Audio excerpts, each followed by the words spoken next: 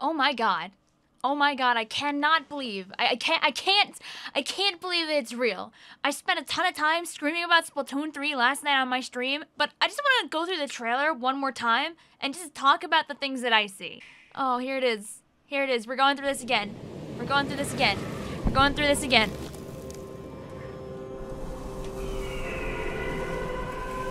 Like, the first thing, I saw a tweet about this, and I totally agree, is if we were paying attention, we could have told by the caution tape.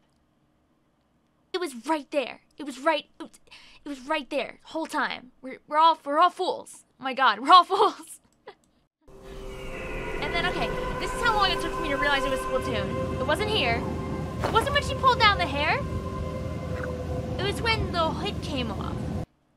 All about to hear, and then this popped up, and I was like, I'm sitting in my car, I'm having a good time, you know, and just sitting in the parking lot, and I noticed, stop, you know, like, I don't think that's pretty Splatoony. That's pretty Splatoony. I didn't even notice the little salmon in the corner. He didn't even come into my brain. My brain was just too focused on the inkling that was in front of me to realize that we had actually obtained Splatoon 3, that it was actually happening. It's still hard to believe. It's been almost 24 hours since the trailer came out, and oh my god. Improved skin tones is also a W. This is insane. I will continue to stick with having my eyes being pink, but for people that like want like something like a mix, like a cool mix, like look at all this we got going on. Look at all the different eyes. Look at how this is the one they ended up going with in like the trailer. It has like this slightly like red tinge to it here. It kind of gives you that almost gives you like a little bit of a salmonid look, which I think is super sick. It also is like it's a 3-colored eye because it's, you know, Splatoon 3. What would you even call this? Like, it looks like you're gonna go out to like the ice cream parlor or something and be like, yeah, can I get a little bit of like cherry, watermelon, apple, blitz or something? Oh my god. Like, if this is the color of the iris, right? And then the black is the color of the pupil. Does that mean this one, you'll have like a red pupil? Hello? And the hair. Oh my god, the hair. So, these are the 4 hairstyles that it looks like we're getting, like, right off the bat, at least for the Inklings. The normal hair is over here. And they're gonna, like, scroll over to it. And you can see that then they have the regular boy hairstyle, the regular old girl Inkling hairstyle over here. And probably, like, the rest are probably, like, beyond it. But, they don't... these are the female, like, eyebrows, right? So to speak. But they're just letting any hair go on top of it. It's so good. It's so good. I like, dude, it's a non-binary W. Like, if I ever wanted to change my Inkling's hair, it would definitely be this one. It would definitely be this one. Because not only do you keep the long tentacle, but you just get like this cool little braid. How does it work? How does it work? I don't know. I look at that and I just don't get it. And then we're not even talking about the pants. Look at the poofy pants. Look at the poofy pants. I don't think we really got like too much in the name of new pants, right? This was here. This was here. These ones were all here. This is the pants that I like, and these are the pants that I'll probably keep using in the new game. But and her shirt's all like ripped up and sad. I hope in the story mode for this game that we end up seeing why these two are friends.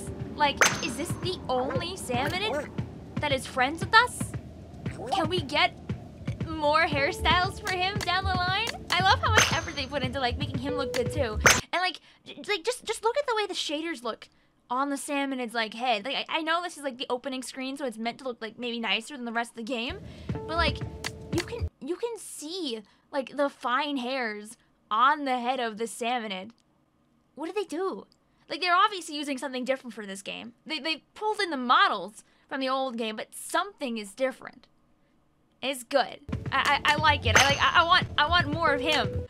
Oh, I love him so much. And that's not even talking about the obvious like upside down Eiffel Tower looking in the background over here. Like, where do we even start with that? I've seen people online talk about how like Callie and Marie went to Paris, but that tweet's from 2016. Like, unless this was planned that far back, do Grizz have any involvement in this?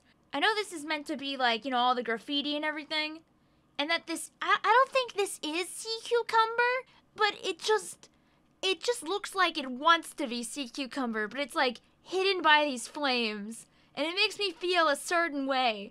If maybe all the characters in the Deep Sea Metro might come back in this. It doesn't make sense for them to be here, because like it's a dried out environment that's nothing to do with like the original game, but ooh, I just love that we're in a brand new place. There's like so much to do. I just want to absorb everything from like the graffiti to the little tiny squid that's down here on these steps. Like, look at him. This little guy down here. This is us after this like trailer was over, and we all just stormed to Twitter and screamed. See, like, it wants to be the hat. They want you to take in what you're seeing. They're like, hey, is this Splatoon 3 or is it DLC? And watching this, I thought it was going to be DLC because Octo Expansion, we're on the train. This game, Splatoon 3, oh my god, it's so weird to say, we're on the train. We have, like, one of these fishy guys in the background. How is he doing well here? And then we have, of course, our precious jelly boys. I want them to have some more time in Splatoon 3. Like, just pausing here for a moment, I know that everybody's first thought is, oh, what could the DLC be in Splatoon 3? It's probably going to be like a salmonid inkling hybrid like we had in Splatoon 2 for Octolings. And I feel like as much as I want that, the way that this has been put together, do you think it's too obvious now? I feel like they've made it too obvious by making us friends with the salmonids. I feel like Grizz is gonna be the main issue of the story mode in this game. And then they might, like, completely, like, 180 on us and say, like, hey, jellyfish. What if we have a jellyfish thing? I feel like that's the sleeper. The jellyfish just chilling here, still being around. They have to have purpose eventually. They've been around for, like, 3 games, and they haven't done anything. I refuse to believe that they're gonna go nowhere. So then we white out, and your heart starts to race. And then it comes back in, and the most important thing of all, you already know you're getting the long play, properly scripted out video for this right here. The apartments, oh my god, they're right there, the apartments. I was losing it. Oh my god, like, come on, look, you got clothes hanging out the windows, you got all the air conditioning units, everybody's squished tightly together in this, like, little nightmare town. It's so good. I want to go there. I know we gotta wait until 2020, too. Not 2020, oh god, let's stay in 2021. But, like, before we know it, we'll be able to go there. Please, just can we hang out with our friends in our apartments? Oh, come on. You could, like, slide across the, like, these cute little hang lines here to go hang out with your friends on the other side or something. It could be so sick. Just let me spend my money on furniture. But I'm not gonna get into too much on that. I'm not gonna talk too much about apartments. You hear in the background that and you realize, oh my god, they're making a Splatoon 1 homage. They're talking about Splatoon 1. You got this poor Inkling shirt. You can see just how, like, ripped to shreds it is. It's curious because it doesn't look like other Inkling gear is as ripped apart. Like, this is like a fish fry visor over here, seems fine. There's like a Sunny D tee, a Sunny Day tee hanging out over here. They got like a cute little muffler on. Look at like the design of the areas over here. I just want to explore stuff for a moment because I haven't really looked at this very much. We got a bike shop, dude. Can we ride a bike? Can we have an open world element where we ride on a bike? This whole thing over here, you know this is a store. You know this has to be a store.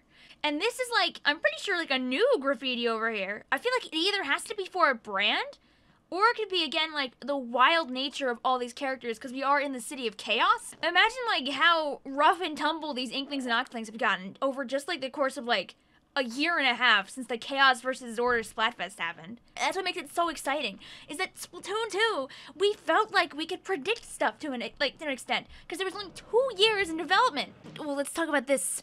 This could be food. Dude, I remember I mentioned this in my apartment video that I would love to see, like, something new come in this game for Krusty Sean. What if we gave Krusty Sean his own restaurant? I don't think this is his restaurant. It doesn't look like the style of it, but it could be. And I'm holding out. This is one of my main guesses. That this might become a restaurant. I would love more shops. Like, 'cause in Splatoon 2, we have, like, you know, like 4 or 5, like, shops. Why not make more? Let me spend my money. We got We have local, mysterious areas that might eventually become DLC. Like, wait for it. Yeah, that. This is, come on. Come on. Wacky little staircase over here. I don't know if we're gonna be hopping on down onto these stairs or if we can take these stairs and like go up them, but I want to know where this goes. I feel like the first thing that people are gonna do when they get their hands on this is explore every single nook and cranny to see like what is like playable and what is like, this might make for good DLC later. And they bap ya with the whole plaza looking so nice. This is our new version of the Deca Tower, by the way. Again, more little like bikes and stuff over here. This bike is so well rendered with this like cute little squid on it too. I feel like we have to be able to get a bike. I want a bike. I want to bike. I want to bike in Splatoon 3 and drive up to my apartment. And they get you good. They get you good with, wait for it. That's what they do. And the most important thing to me though is you can see right underneath the S in Splatoon 3. Our boy Sheldon's shop, still existing. Very important. Ammo Knights cannot go away, or my poor OC will be without a job. How will I make my ads without Sheldon? Am I gonna take over the shop? I don't want to take over the shop. I don't feel ready to take over the shop. Oh, and then this is where things get wacky. Because they hit you with the title screen, they give you a couple of seconds to relax, and then they bring out the jams. And look at this. Look at the, why are we flying? I understand it gets rid of spawn camping, but look how clean the animation is too. Like, they made the ink look so much better in this game. Like, I didn't think they could. I'm gonna rewind it again just so you guys can like see it again. Oh my god. It just looks so nice. Like, not even paying attention to everything else that's going on in this trailer. Like, they're taking the time to show off a number of weapons that they've changed the designs of, it looks like. Like, you can see that on this end, we have the new crossbow looking weapon, which is really a fishing rod, which is really sick. We have the upgraded dynamo roller, which looks really nice in its new form. We got this big boy blaster, which I'm gonna get back into because I have to yell about this at some point. Hi, not E-Leader. How you doing? How you doing there? Is that gonna be our E-Leader 5K? Maybe they'll go backwards and call it the E-Leader 2K just to be funny. Maybe I can't see them calling it just the E-Leader, so let's see where it goes. What do you think they're gonna name that? I'm so curious. I want to know, and I mentioned this yesterday, does every Inkling and Octoling have a special pose depending on what weapon they play? Like, do all snipers kind of like drop in, like holding on to the spawn point? Do all blasters like have like this stance? Does it change depending on like your hair? Does it change depending on like your species? Is it based on like the weapon or the weapon type? There's just so much variety to go into this. Kind of like how you have on the winning and the losing screens for Splatoon 2, where, you know, they react differently depending on what weapon they're holding and what species they are. I just want to see how many different looks there are. Because then you go over here, and you see all of them are standing on the platforms regularly, but the bucket user in particular has a very forward pose. It's also a sloshing machine, which is very important. And like look at the way the Hydra is placed on here. The Hydra stance is completely different too. You see how they're immediately like standing backwards to like hold their gun in place. I feel like those are gonna be the poses we see in game for these, like when the game starts up. Also, this is great. This is great. Spawn camping? No more. Like the movement tech? I'm assuming that the movement tech isn't gonna like hurt anybody. I'm assuming it's just like for quick movement. Like, can you dodge a sniper shot easily with this? Could I maybe not be sniper bait? We also have our little friend over here who is coming out of the ink. This is definitely a nice little beta render right here. Oh, look at the skeleton hanging out up here on the platform. It's all the way up there. All right, I get that. And here's the thing. We're gonna go, and this, I don't know if let's play this one. Let's play this one a little slower for you, okay? We're gonna slow this down. We're gonna go pew-pew-pew. And the blaster shot cuts through the Inkling and keeps going. It goes bop and then hits the floor behind them as they explode. Do you realize? Do you realize that is a piercing blaster shot? I don't know if that's just because they're still working on making the game, but if the blaster is piercing through Inklings now, do you realize how much power that gives to the blaster? That pretty much makes it into like a deadly close range charger. I feel like a big part of this game, as a side note, is that we're probably not going to be able to like paint things as well. There's that nodding Zuka going around. There's what looks to be either like a missiles or a stingray that kind of like cuts through here. Because one of the problems in Splatoon 2 is everyone's able to get their specials and spam them super fast because we can paint everything. If they take away a little bit of that paintability, it'll slow down the game a smidge and make special conservation so much more important. I don't know if I can really see them doing that though, and I think I might be talking about a whole lot of hooey, but look at the blaster anyway. It's so good. It's so good. And we gotta get to that machine so I can yell about that. Come on, show that machine. Oh, maybe they don't show it in this. And then there they are. There they are. There's the machine. There's the machine that we're looking for. I'm so ready. I'm so glad that's in the game. If we can keep like normal sloshers too, which I can't see why we won't, I'll be win. Do you think that we'll keep every single weapon that's currently in the game? Like, we have a lot of weapons in the game, but I can't see Nintendo like removing stuff. Splatoon 2 kind of increased the weapon pool without changing things too much, where Splatoon 3 seems to kind of want to push the envelope in making significant changes. It's kind of interesting. I'm really wondering where this would go. Also, the new splatter shot looks super nice. This little crab turret, I hope we can pick him up and like place him wherever we go. It's like auto bomb, but it's like a crab. I believe he's a special as well, so it's not the same as the auto bomb. And then of course we have the Zuka to end it all off. I can't believe that they're putting Zuka back in the game. But that's it. We're gonna go back. 2022. The amount of opportunities that this opens up for like the entire community is insane. It's gonna be great for helping anybody to get into the scene, because more people than ever are gonna want to play Splatoon 2 to be able to prepare themselves for Splatoon 3. People are gonna be looking for content for Splatoon 2 and Splatoon 3. People can talk about their thoughts about Splatoon 3 till like the end of days, and believe me, you will have people that want to listen to you. I'm gonna have a lot of fun rambling about things, not in like this format, but definitely in other formats, probably more scripted in the future. God, I'm so excited for Splatoon 3. So I think I want to know from you guys, what is the thing that you're the most excited about? I'm excited about the apartments, but I'm also excited about the idea of just having new loadouts for the weapons that we love. I love having Autobomb and Stingray on my sloshing machine, but I would love to see something new on it. I'm still sitting in the camp of hope that maybe we can just pick whatever we want, at least in PBs. But until we have that confirmed, I just want to see what the options are so I can sit around and imagine the perfect sub and special combination that I know the weapon won't get. Dude, 2022 is going to be here before we know it. We're more than halfway through February already of this year. Ooh, I can't wait. I can't wait, and I want to hope that a couple of my little predictions might be right too. Oh, thank you for listening.